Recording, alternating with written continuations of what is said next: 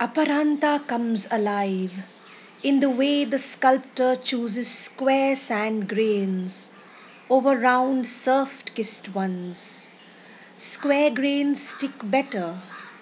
He pounds them into place with water like hope, block upon block, and removes the molds with fine knives when it turns hard like belief. He chisels her into desire, lust, love, prosperity.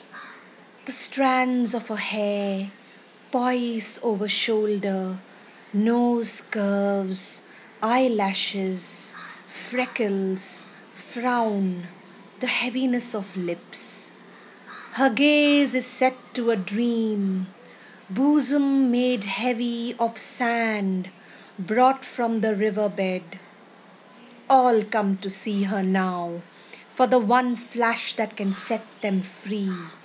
Their eyes rove with hunger, searching her, as if staring into a mirror to become another person.